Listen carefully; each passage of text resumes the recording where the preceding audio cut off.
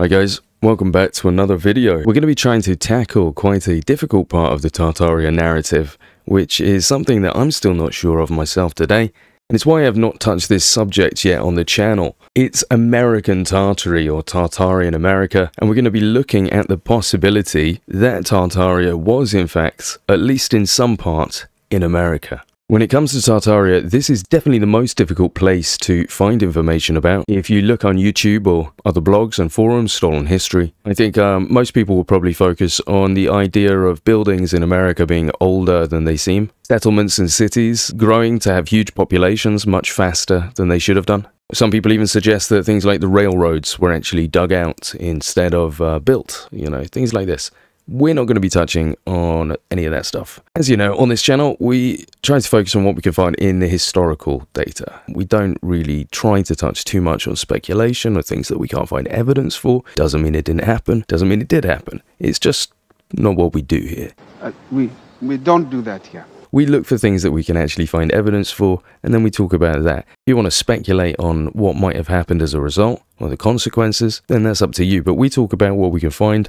And this is something that, like I say, I have avoided for quite a while because the information out there is just so little, and I didn't want to provide something to you guys that was fantastical without being able to back any of it up. So, for example, on Stolen History, on their main article about Tartaria that was posted a good few years ago now, I think about 2020, one of my first videos was actually on this, but I ended up deleting it because at the time I really didn't have much knowledge on Tartaria, so I ended up deleting it because they do make a lot of mistakes in this, I must be honest. They do sometimes give you some good information, don't get me wrong, and definitely good sources and links. But yeah, anyway, so coming from Stolen History, this is their biggest article about Tartaria, and they made the claim in this map of 1652 that Tartary appears to have control over North America. And I'm not 100% sure on what the basis for that claim actually is. I've brought up the high quality of the map. I think the reason that they're suggesting that it's controlled by Tartary is because it's the same color, which is kind of ridiculous, because as we see, Europe is one color. South America is the same color. So are they trying to suggest that Europe and South America are the same team? I'm not really sure. Africa is obviously one color as well. So is the African continent a whole country? No. I think the whole reason that they're saying that it's part of Tartary is actually because it's coloured yellow, and so is Tartary. Although if you see the corner of Tartary here, it's green. If that is the reason, that's pretty stupid. I'm gonna be honest, because these two are the same colour, and they're definitely not one giant country. Africa isn't one giant country. We do see over here that we have some text written about America. So looking around, a lot of named places, but there's nothing that indicates any cities down there or anything. Over here as well, I'm not going to translate the whole thing, but it basically just talks about Columbus discovering it and then other people doing it afterwards. But notice that the date is actually 100 years incorrect, because Columbus discovered America in 1492. Rather curious, isn't it? That they seem to make that mistake. Got it out by a whole 100 years. Going back to Stolen History, don't worry, by the way, I will be showing you some decent evidence that could suggest that these things are different. Just going through this first. And then the other thing that they mention on American Tartary is, they do say the jury is still out on this, but there are some indicators that Tartary was present in the North American continent as well. There obviously are no official historical accounts, but some bits and pieces of info suggest just that. It goes against what they said before about that map seemingly showing the whole of North America being under Tartarian control, because it's just kind of ridiculous. But we're going to talk about the reality of it, because that's a bit of a nutcase claim, but we're going to talk about the reality. So the main things that they go off is this person that you may or may not have heard of called King Tartarrax. And then there's also this map here, and it provides this source here from this book for the text. I wanted to see the map, because the map and the text are separate. He's just stuck the text over and he hasn't provided a source of the map. So what we'll do is we'll have a look at that text itself. And this book is by Uzziah Priest from 1834. It's called American Antiquities and Discoveries in the West, so you can check that out for yourself. And they've got a whole chapter here, the voyages and shipping of the Mongol Tartars and settlements on the western coast of America. But what we're actually going to do is we're going to come back to this book shortly, because there's something else that connects with it that I want to bring up first, because this goes into detail on that. So first we're going to have a look at a map. And whilst it's not quite the same, we can see with this one that we're trying to find that's got pink on this side, the green here, and the yellow down here in Hispania Nova. It's a similar thing. Hispania Nova here, you can see this area here. So maybe it is trying to suggest that this area is its own region. I think they're trying to suggest that this is Tartaria, and then obviously the Spanish come down here and the Europeans have come over from this side. So I think that's what they're trying to suggest, is that this is Tartarian. This map as well has a very similar thing going on about it. Once again, 1492, so they've got it correct on this map. But you can see that they've got this place called Quivira, which is connected to Tartarrax, which we're going to talk about shortly. But yeah, it is, again, similar thing. Hispania Nova, this side here where we think the Europeans are coming, and then this, which is what they're suggesting, is the Tartarian sections. So it definitely wasn't control over the whole North American region. I think, if anything, it will have been the West Coast. It is actually important to remember that the main migrations of Native Americans are actually from Asia. The thing is, though, the official history will tell you, looking at this haplogroup map here, that they came over 10,000 years ago, 20,000 years ago, 30,000 years ago. I think the most recent ones they'll say is about 4,000 or 5,000 years ago. But anything after that, they say it didn't happen, which is curious. Why were people able to cross these oceans 5,000 years ago, but they weren't able to do it 1,000 years ago? The original idea behind it is the frozen land bridge theory, that they were able to cross over the Bering Strait and then move south from there. Then you've also got them sailing around these islands up to Kamchatka and then going across that way. But that also can fit in with the land bridge theory because of the lower water levels are 150 meters lower at one point. But then we have this one down here, which is evidently a water crossing. And they admit that 5,000 years ago, people did cross over to America on boats. So King Tartarrax essentially comes from this story to do with our Spanish adventurers that were looking for gold. This man here, Francisco Vasquez de Coronado, and essentially what it was having a look for the 7 cities of Cibola, the 7 cities here. And the 7 cities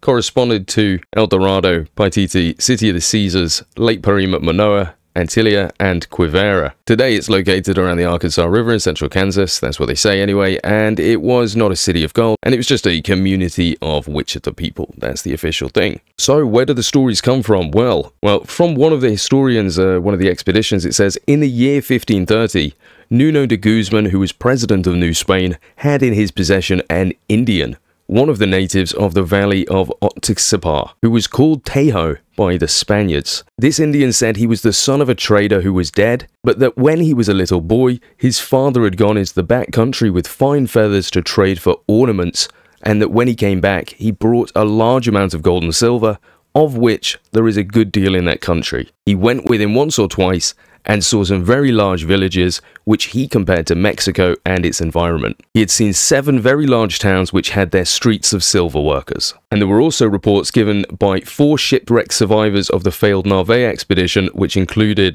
this fellow here, another Spanish explorer, as well as a Moorish slave named Esteban Dorantes. And when they returned to New Spain, the adventurers said that they had heard stories from the natives about cities with great and limitless riches. So when we talk about the lost cities of gold, this is definitely connected. And of course, the official history is that when Coronado and his other adventurers arrived at Cibola in 1540, they couldn't find any gold, and it turned out all the stories had been made up. See, from this map here of the Coronado expedition, we can see where he supposedly went and where he found out that it was all nonsense. The forum also provides a load of other pictures that show Quivira and its different locations that we're just going to have a quick peek at. This one here showing it on this corner. Here again, it reminds us that 1492 Christopher Columbus discovered America. Some of these are pretty bad quality, but again, it's over on this left-hand side. You can see they did believe it to be somewhere called the Anian Strait, so that's what they called the Bering Strait before, and they believed it was a lot more south than it actually is. But interestingly, which kind of goes against this this whole notion, if you read this here, it says the indigenous of this region, after the manner of the Tartars, live in tents, having no cities. One more showing Quivira on the left, 1492 again, so it is quite interesting that that one thought it was 1592. I should probably let it go, but another one here, and again, this one says a similar thing in the corner. Here the people in groups through the plains, in company in that way, in tents, after the manner of the Tartars, and they lead a rustic life.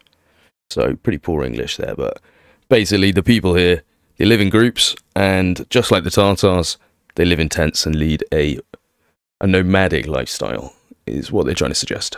And this one, again, this one making it appear much more like Alaska or something, in my opinion. Looking, you know, circle of Antarctica up here, looking way further north, because people hypothesized that it was down near California, possibly. And then, of course, looking inland, but Quivira definitely looking like it's on the coast. So that journey that they took, the expedition inland, no wonder they didn't find it, because I would say this looks more like Northwest America, getting much further up towards Alaska, which would make sense because of the migratory route that they would have taken over the Bering Strait. And another final picture. So yeah, you can see up here, we've got China, Cathay, the Mongol areas, missing quite a bit of Siberia. And that's because they just couldn't get up there. Don't forget, the Russians didn't make it to the edge of Kamchatka till about 1690. It was only after 1690 that you're ever going to see a map showing Kamchatka properly. By the official history, anyway. Up to you if you want to believe that. We can see this text talking about Quivira, saying the many different lost cities like Atlantis, lost continent of Mu, Kublai Khan, Xanadu, and it's basically saying the 7 cities of Kabul and Quivira, they fall into the same category. It says it's a city born in the mind of Coronado's conquistadors through their greed for gold. The kingdoms of Quivira and Anian are located on maps of Western America, but they had no more existence in reality than Thor's Valhalla or the abode of the Olympian gods. That is the official line for Quivira, that these guys didn't exist. And before we move off of King Tartarax into the actual Mongol Tartar movements into America, we do have some decent stuff to look at, by the way, so make sure you do stick around. We're just going to have a look at this book, this Garden of the Gods, because I did find a mention of King Tartarax in here, which was quite cool. And it's just down here, Amateur Rodeo, 1910s, and it says, the 1910s brought an economic slump to the Colorado Springs. To offset this slump, some residents sought to draw tourist trade by staging a historical pageant about Indians and the 16th century activities of the conquistadors in New Mexico and of old King Tartarax of Quivira. So, King Tartarax of Quivira, obviously people point to the fact that Tartarrax is like Tartarrex, aka King of the Tartars. Tartar itself obviously sounds like Tartars. So that would be, you know, King Tartar King. Obviously trying to suggest that it's a mistranslation and it's essentially just the Latin for King Tartar of Quivira.